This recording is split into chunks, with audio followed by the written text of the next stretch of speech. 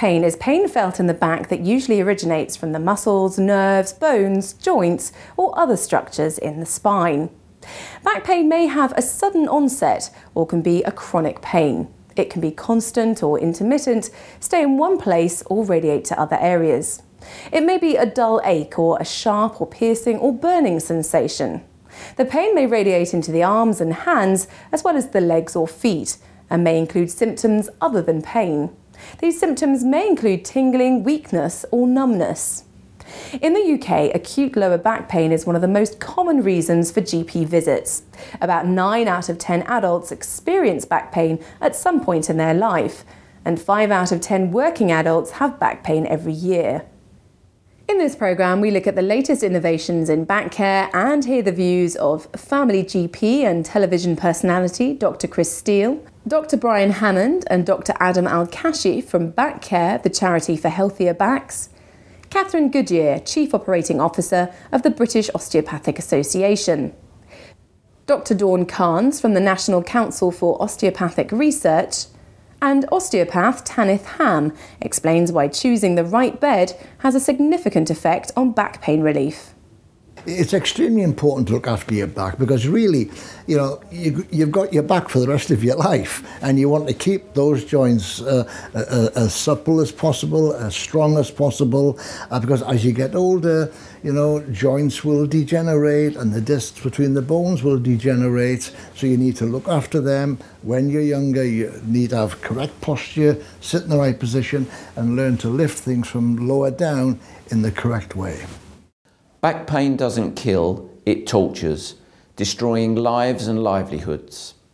It accounts for half of all chronic pain and is the leading cause of sickness absence from work. The financial burden of back pain is enormous. Every day it costs the National Health Service £1.3 million. Every day it costs £13 million in disability benefits. And every day it costs the UK economy £37 million. That's a staggering £19 billion every year. Back Care is the UK's National Back Pain Association. It was founded over 40 years ago in 1968 by an industrialist, Stanley Grundy CBE, who suffered back pain but was dissatisfied with the lack of support he found available. The charity's mission is to lessen the burden of back and neck pain on sufferers, their families, the National Health Service and the economy in general. Around 30 million adults in the UK will suffer back pain this year.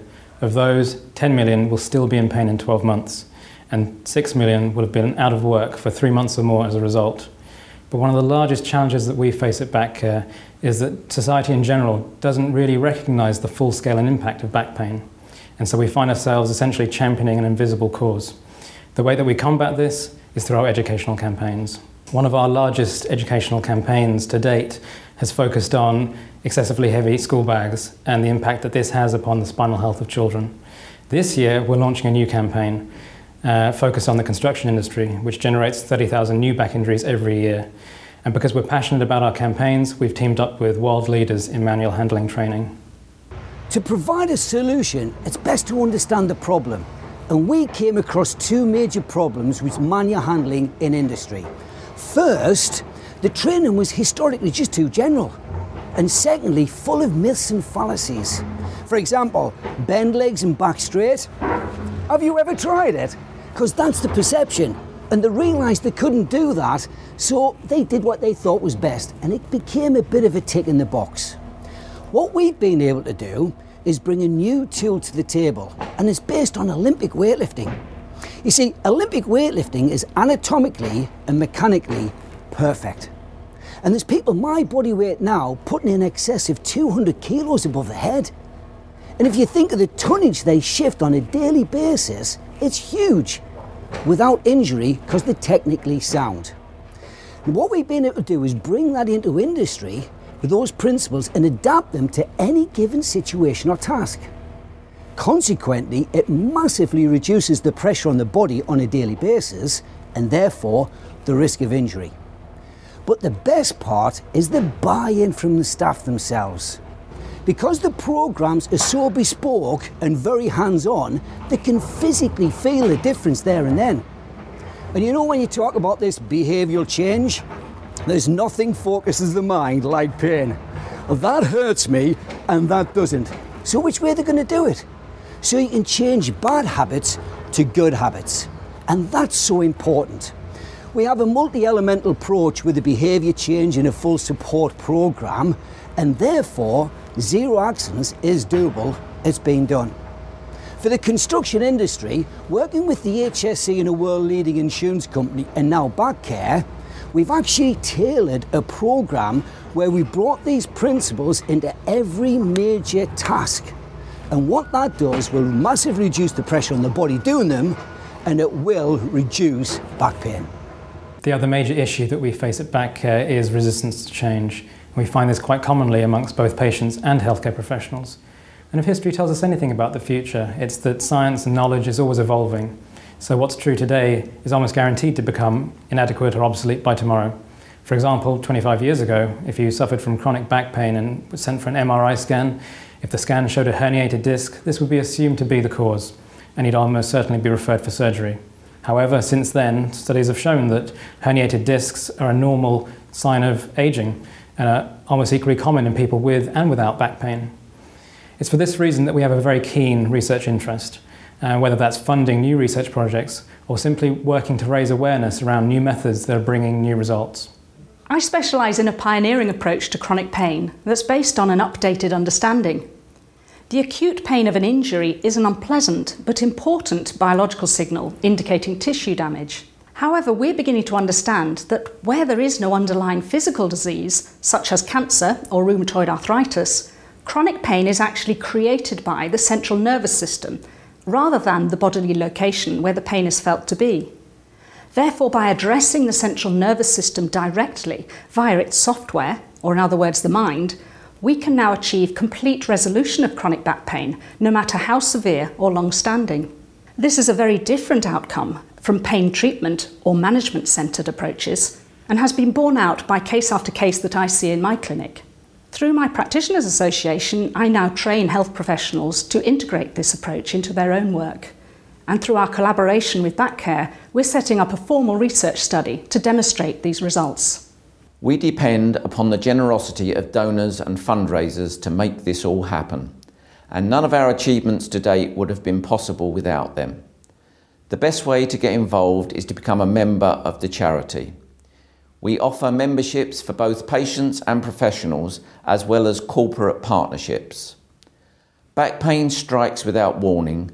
Tomorrow it could be you or one of your loved ones. Help us stop back pain from destroying someone's life today. Please send a donation or become a member. Most of us are working 8 hours a day, and if you're working in an office where you're sitting, that's a lot of time, maybe in a chair. That's really not probably the best design for a sitting posture. You know, when you're sitting, your back should be slightly arched, your shoulders should be up rather than slouched over. Slouching over is an unnatural, unhealthy position to be in. So it's extremely important that, you know, you've got the right type of designed chairs. Also, get up and walk about during the day. Don't keep sitting there for hours on end. You know, you've been sitting on your backside coming in on the car or the tube or the train. You're sitting all day, you drive back home, you're sitting in a soft chair all through the night. These are all situations that are making you end up in a position where your spine is not in the perfect posture. And of course, it's so easy to slouch. Don't slouch. Think of your spine as an erect column. The British Osteopathic Association, the BOA, is an independent organisation representing osteopaths working both within the National Health Service and private health sector in the UK. It's a not-for-profit organisation which exists to promote osteopathy to government, to the national health, to the media and to the general public, and in particular to show osteopathy's efficacy in treating musculoskeletal conditions. Osteopathy has a very high patient satisfaction rate and a very, very good patient safety record. Research was done by the National Council for Osteopathic Research, and it showed that nearly 70% of patients come by recommendation of other patients. Osteopathy is normally associated with spinal conditions, and most people associate osteopathy with low back pain. However, osteopathy is greater than this. It looks at the biomechanics and joint function of all joints, and most osteopathic assessments will look at the peripheral joints. So there'll be a full holistic assessment of all the body parts and how they contribute to the spine. For example, if someone has a shoulder problem, you have coupled motion between the thoracic area, in between your shoulder blades and your shoulder joint. So if someone has, for example, a tendon problem in their shoulder, whether it's cause or effect, there will often be an area of restriction in the mid-back, which needs to be addressed in the whole treatment package of the patient's shoulder condition. This is then combined with increasing the mobility of the areas, then combined with rehabilitation exercises and a long-term treatment program to help prevent further episodes of pain. Osteopathic techniques tend to be viewed by the public as being manipulation-based, i.e. joint clicking, etc. However, osteopathy is far more than this. Osteopathy is really more about soft tissue techniques, like lots of different types of massage techniques, stretching techniques, what you call muscle energy techniques to improve the length of muscles. They also, a lot of osteopaths now incorporate other therapies like acupuncture, as well as doing the normal mobilization and manipulation techniques. Manipulation is taught as the primary treatment base for osteopathic treatment. Hence, there's a 4-year training, so it's an in-depth training to provide the most safe, gentle care. Osteopathy treats a wide range of age groups, from young children to elderly patients. Obviously, there's when you're dealing with young children, you're looking mostly as an observational type of approach. You don't necessarily do much intervention, but it's an assessment and prevention strategy, often exercise-based, looking at helping children prevent problems later in life, particularly when you're talking about postural problems, educating children to learn that good posture equals good mechanics, and that should be installed deep in their subconscious so that they try and carry that through into their adult life. When you're dealing with elderly patients, obviously with joint restrictions and natural wear and tear changes, of arthritic changes, you can still treat elderly patients, but you have to modify your techniques so they're much gentler. And elderly patients can benefit hugely, particularly if treatments combined with advice concerning exercises and again postural self-help routines. The National Council for Osteopathic Research was set up to explore the evidence base for osteopathy and techniques used by osteopaths within their treatments. In the last 10 years, there's been some good quality research that's been done looking at osteopathy and techniques used within osteopathy. And this research has shown that there's some positive benefits for people seeking osteopathic treatment. Now, this research has been primarily clinical trials, and this is where we compare people who've had osteopathy or osteopathic techniques applied to them and those who haven't. And those who've had osteopathy tend to fare better in terms of pain reduction, functional ability and general well-being. When a patient visits an osteopath, normally the consultation time is anywhere between 45 to 60 minutes. So it's a very comprehensive assessment. Essentially, the first part of the assessment is taking a traditional case history, which will be an in-depth discussion about the patient's current symptoms, their past history, what aggravates their pain, whether they get night pain, etc. And then there's a more general health question, asking them about any previous illnesses, operations, any previous trauma or accidents. Once the case history has been taken, the patient is then assessed both for active and passive mobility to see what range of motion the patient has, what produces the pain, and then a series of orthopedic tests which are carried out assessing and trying to determine the source of the pain, what is actually causing the pain.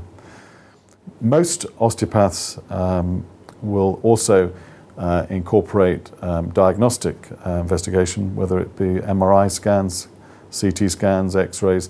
I'm in the fortunate position that I work here at the Putney Clinic in a large GP centre. We have 21 GPs and a private hospital on the top floor. So most of our patients have been through a diagnostic sieve and they often accompany me with appropriate diagnostic investigation. So that greatly assists the whole treatment process. There's a greater interaction between osteopaths and the general medical profession, so very often regular osteopaths also have additional diagnostic information. Once the active and passive assessment has been commenced, then the patient is physically examined, and after a careful explanation to the patient about the cause of their symptoms, then a treatment plan is explained detailing the plan of treatment, the rehabilitation process, posture and ergonomics, and anything else which may be relevant. Treatment then will consist, depending on the diagnosis, of massage, gentle manipulation, mobilization, and other additional treatment modalities.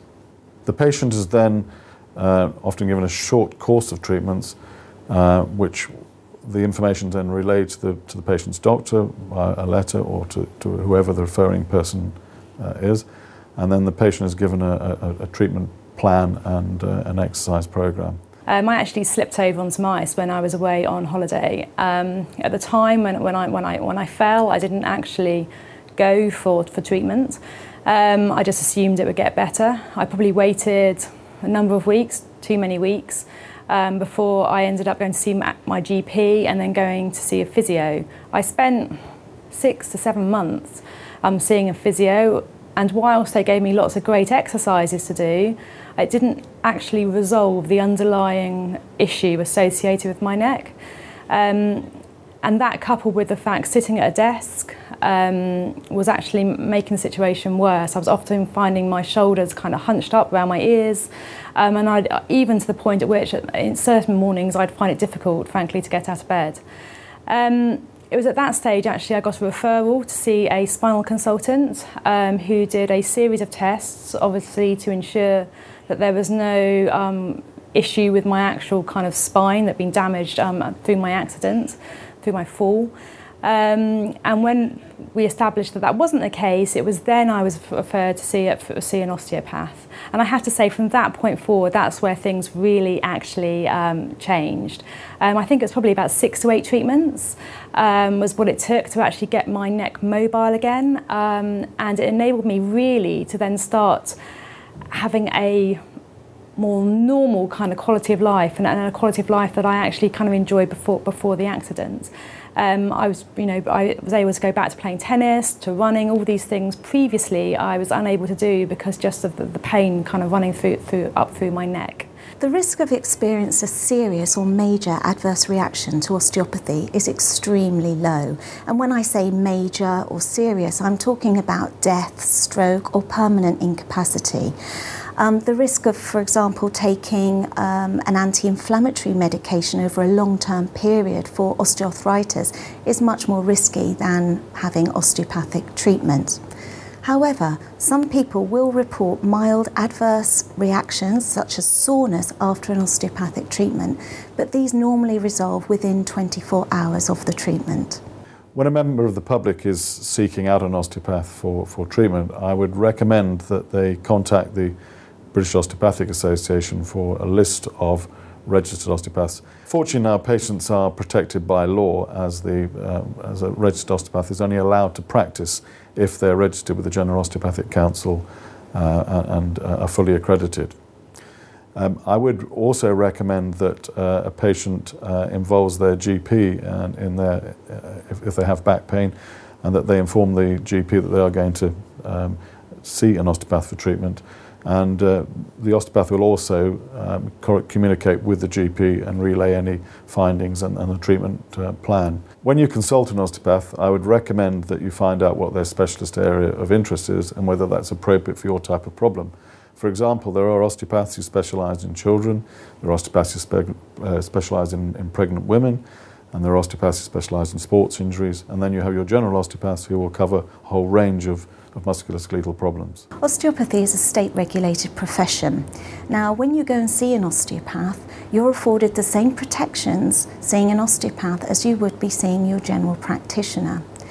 If you have any concerns about the osteopathic treatment that you've had, then your first point of call is to try and resolve the issue with the osteopath who's given you the treatment.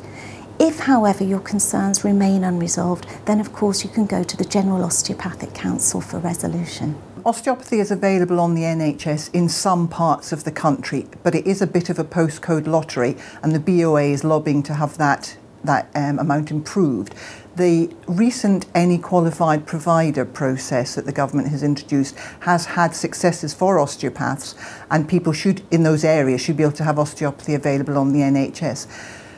We really want to push for this because there's about 30% of doctors' appointments are to do with musculoskeletal conditions that osteopathy can help. And it would just make a big difference to the burden on the state if people could have osteopathic treatment.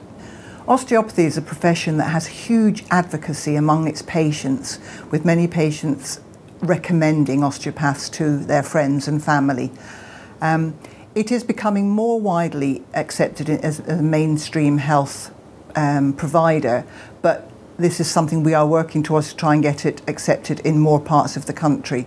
We're very proud that osteopaths were part of the 2012 Olympic and Paralympic team in the medical village. And in fact, one of the medical directors was an osteopath and a doctor. If anyone would like more information about osteopaths or osteopathy, please visit the BOA's website. I think to protect your back, your spine, your bed's important. You know, you spend 8 hours every single day lying in your bed. And it's 8 hours of not total inactivity, but you're not very active while you're asleep. So if you've got a mattress that's far too soft, it's not supporting your spine, then that's causing undue stress or strain on those many joints in the vertebral column during those 8 hours. So, you know, if you talk to specialists, they will tell you should have a firm mattress that's giving support but yet is still comfortable. And of course the term orthopaedic bed is the term that many people understand. Dorso UK supplies a unique patented bed system which has been designed to help people sleep without back pain. With over 10,000 beds already sold, we have many people who can confirm that the Dorso has helped them sleep with many painful back conditions such as rheumatism, arthritis, hernia pain, disc problems and many other painful conditions. The Dorso bed system was invented by René van Ramdonk, a Belgian design engineer who owns and runs the company HandyMove International. HandyMove have over 30 years experience of designing back care products which help and improve the lives of wheelchair users throughout the world. The principle behind the Dorso and what makes it so unique is that it's the bed base as well as the mattress that provides upward support to the spine. The key feature of the product is the wooden slatted base, which operates via 26 hydraulic pumps. Now these, together with the specially designed mattress, ensure that the back is kept in the optimal position while you sleep at night, regardless of the sleeping position you lie in. This makes sure that the back is able to rest and recover and recuperate overnight so that when you get up the next day, the back is ready to take on the stresses and strains of the day. The amount of sleep we get impacts so much on our daily lives to the extent that if you're getting enough good quality sleep, it makes everything else seem so much more positive. The Dorso bed system was designed to provide a solution to a back pain problem. Here at Dorso, we believe that a mattress alone can't provide the necessary support to your back. This is why we've developed the Dorso Intelligent Bed System, which is a combination of the hydraulic pumps together with a specially designed mattress to provide the optimum support. The unique upward support provided by the Dorso Intelligent Bed System ensures that your body's kept in the correct anatomical position at all times, whatever your sleeping position. This means that you have better blood circulation, lymphatic flow, your muscles are more relaxed, you sleep deeper, and you wake up feeling more refreshed in the morning.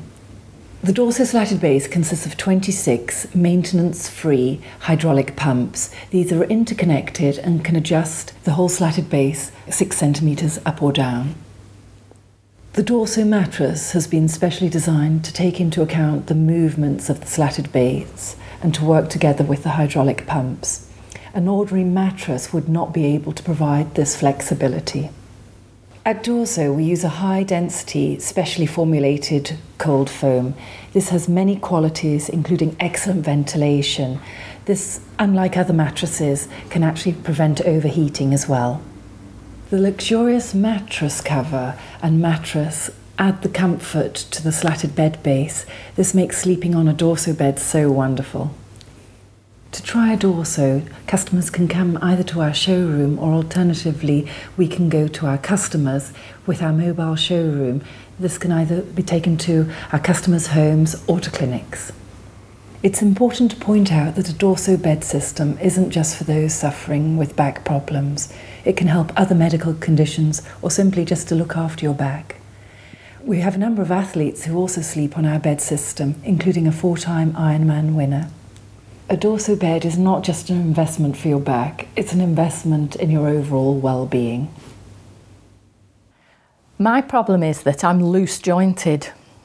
It seems to have a variety of names, including lax ligaments and hypermobility. It means that the ligaments, which would normally stabilise the joints, aren't tight enough to hold the joints still, and so my muscles have to work twice as hard. Before the Dorso bed arrived, when I lay in bed I needed to support my joints, so I had 7 pillows or cushions supporting various parts of my body depending on whether I was lying on my back or on my side. This resulted in a very disturbed sleep pattern, because every time I turned over in bed, it necessitated a complete rearrangement of all the pillows. Otherwise, I would wake up in the morning with aches and pains in my back, my neck, my shoulders, my hips, my knees, or my ankles. Having the Dorso bed means I no longer need most of my pillows, because it allows my shoulders and hips to sink into the mattress whilst still supporting my spine. And that means I get a far calmer night's rest. Before I got my Dorso bed, when the alarm went off in the mornings, I used to get up straight away because I was so physically uncomfortable by then that I needed to get up. With the Dorso bed, I am perfectly comfortable when the alarm goes off, and I'm rather reluctant to get up now. Quite recently, I was unwell and I'd had to spend 2 full days in bed. And to my astonishment and delight, I was perfectly comfortable throughout. I was miserably poorly, but physically very comfortable. And for the first time in my life, I could say that being ill had been a pleasure. Therapy can help back pain, but I tell my patients that having the right bed is important. A bed that provides both comfort and support to the spine can help to reduce back pain. It allows the structures in the spine to really rest, and then it rejuvenates the back during the night. A good bed system with an ergonomic mattress and a slatted base can ensure good and correct support of the entire spine, and it can yield a lot of relaxation to the spine as well. A good example of that would be the Dorso bed system. The ideal sleep position would be with you lying on your side or on your back. This can be difficult for people with low back pain or with shoulder pain, and a bed that gives you the proper support and yields where it needs to yield can make a big difference and help a lot. I can feel by lying on a Dorso that the back is fully supported, whether I'm lying on my back or on my side. In my opinion, the significant relief provided by the bed system can help patients suffering from back pain to sleep much more comfortably. Having back pain when I was in my early 20s, I appreciate the fact that it can really affect people's lives, being in pain all the time. I believe that a good mattress and a good bed is really important for people to have less pain throughout the day. If they can manage to get a good night's sleep with less pain on a night, then that really affects them during the day and it sets them up for a better quality of life. With the Dorso beds, it keeps all their spine in line and it helps their posture.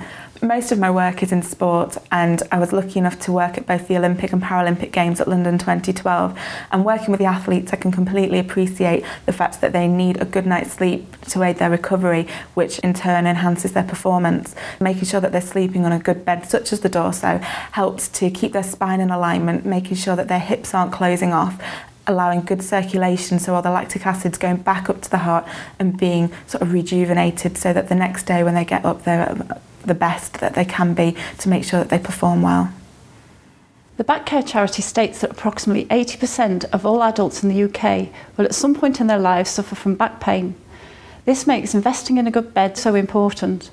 The Dorso bed system can help people sleep without back pain because it's been designed by back care specialists specifically for people who suffer from back pain. The management goals when treating back pain are to achieve maximal reduction in pain intensity as rapidly as possible and to restore the individual's ability to function in everyday activities. I'm Georgina Burnett and you've been watching Back to Health in the NHS.